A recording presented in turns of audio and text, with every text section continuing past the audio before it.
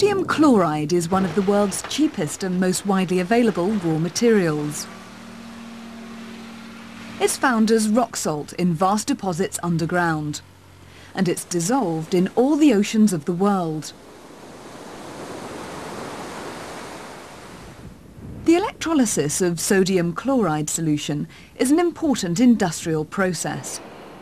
Mix the salt with water, pass an electric current through it, and a variety of useful substances are produced. To work out what's going on, here's a much simpler setup in the lab. 2 electrodes immersed in sodium chloride solution are connected to a power supply. The electrodes are made of carbon. They're supported by an insulated hook. See what happens when an electric current is passed through the solution. What evidence is there that chemical reactions are taking place?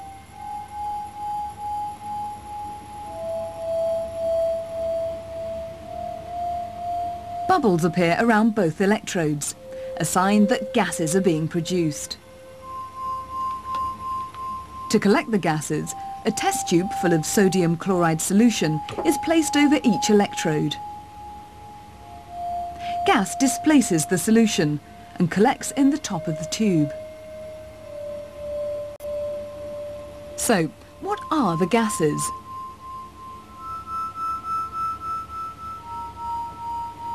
Both are either very pale or colourless, but they can be identified by simple tests. The gas collecting at the positive electrode is tested with damp blue litmus paper. It goes red and quickly bleaches white. The gas is chlorine. The gas collecting at the negative is tested with a lit splint.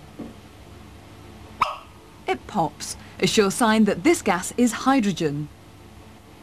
So, why does the electrolysis of sodium chloride solution produce hydrogen and chlorine? Imagine you can see the charged particles in solution. There are sodium ions, which are positive, and chloride ions, which are negative. The others are present in water, positive hydrogen ions and negative hydroxide ions. These different charged particles are all free to move. Once the power supply is switched on, the positive ions are attracted to the negative electrode.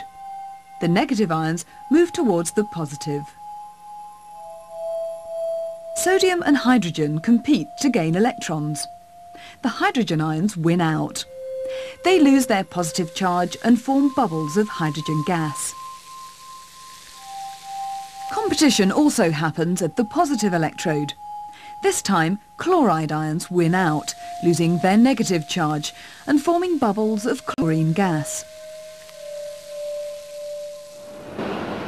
Industrially, the electrolysis of sodium chloride solution can provide us with many useful materials. Chlorine is used as a disinfectant in swimming pools. Hydrogen is used as rocket fuel.